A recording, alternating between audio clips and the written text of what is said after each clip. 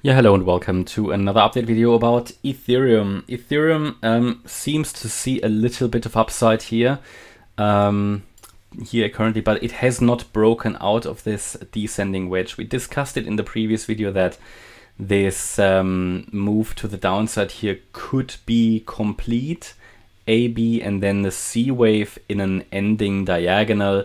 But there are other possibilities as well, you know.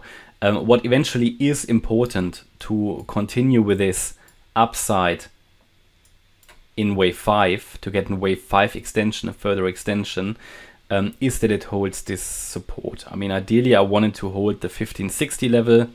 This is a low, and you know that it obviously could still reach also in this scenario, because what I cannot rule out is that the wave 4 here is unfolding as maybe some kind of a triangle pattern, but for now I'm counting it up here at around 1660, and that's also why I mentioned to you that a break above that level would indicate that the low for this wave 2 is already in, and it would shift the probabilities towards putting in this fifth wave extension into the $1,800 region.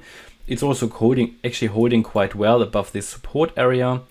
In contrast to Bitcoin, which isn't holding so well.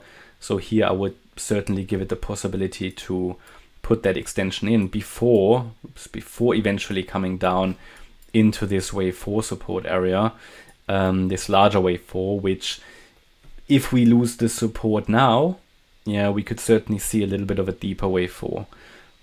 But eventually, as long as we hold above 1430 or 1434, I would still expect further upside for Ethereum, and either directly in a wave 5 extension of 3, or if the wave 5 of 3 was already finished here, which we can't really say for sure, because it made a higher high, it fulfilled the minimum expectations and so on, then it could go down a little bit deeper in this wave 4 and then move up. You know, what I'd like to see personally is a deeper wave 4 eventually, to get a bit of clear structure into this, because what we're doing here at the moment is really just boring sideways action. And yeah, I mean, ideally we finish this off all this week. I would like to see here a solution to this at some point this week, maybe in preparation for CPI data next week, that at least we know how it's going on here, you know, what the next steps are, and we make some progress in the chart. At the moment there is only sideways action really, and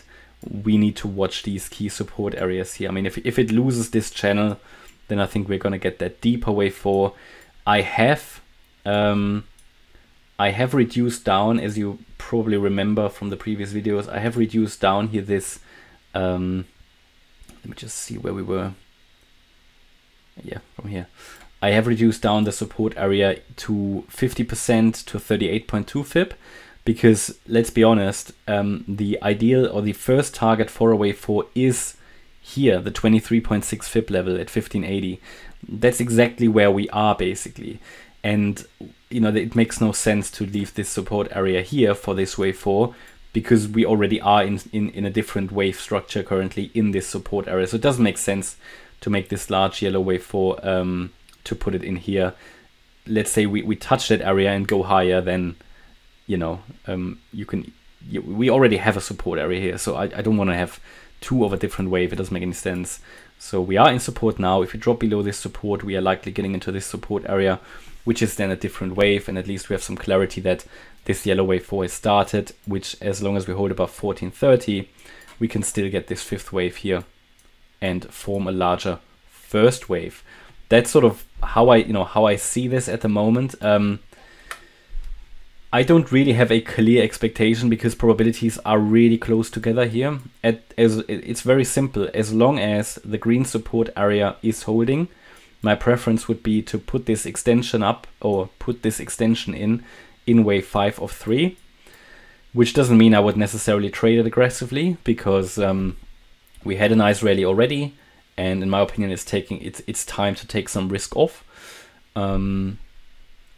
If we break support, I would expect it to get into this area, and then we need to see if it's holding this one. If it doesn't hold this, we could already get a deeper wave 2, and only if it's holding this we can say with more clarity that a bear market low has been struck. But for now, it is important just to observe the range, observe the ascending trend lines, observe the support area here.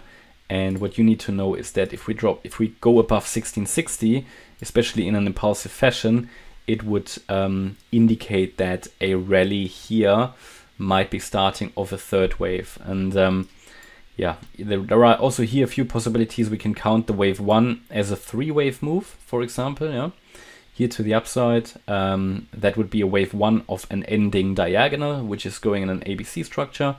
Or we can say we had actually a 5-wave move here, an impulse, in which case the wave 3 should be impulsive as well. At the moment, I'm counting this move as an ABC, but it could also just be A wave, B wave, C wave. Doesn't really make a difference in the, it's just sort of the technicalities of it, and I don't want to make it too academic here. But that's where we are, very simply summarized. Hope you liked the update about Ethereum. If you did, please hit the like button, leave a comment and subscribe. And if you really like the content, then please check out the channel membership. Thanks a lot for watching. Bye-bye.